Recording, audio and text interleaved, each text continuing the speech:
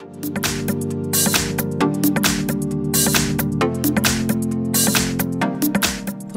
in front of me is a HUAWEI P40 Lite 5G, and today I'll show you how to put the device into safe mode. And to get started, hold power key and select power off. Now once the device shuts off, you want to hold power key and volume up.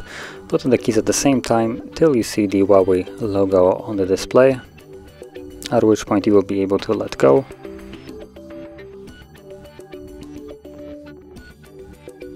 There we go, so there's the HUAWEI logo.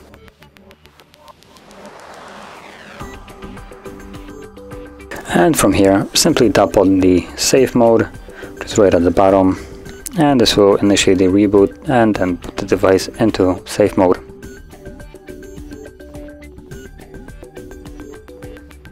And as you can see, we're now in safe mode, which is visible based on this mark right here.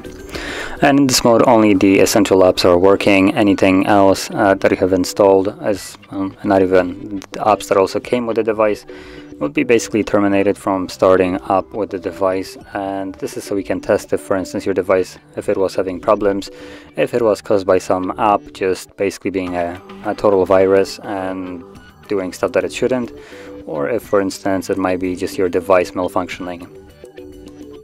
And from here, once you want to leave it, all you need to do is hold the power key, and this time around, instead of power off, you want to tap on restart. And once the device restarts, it will then be back in normal mode.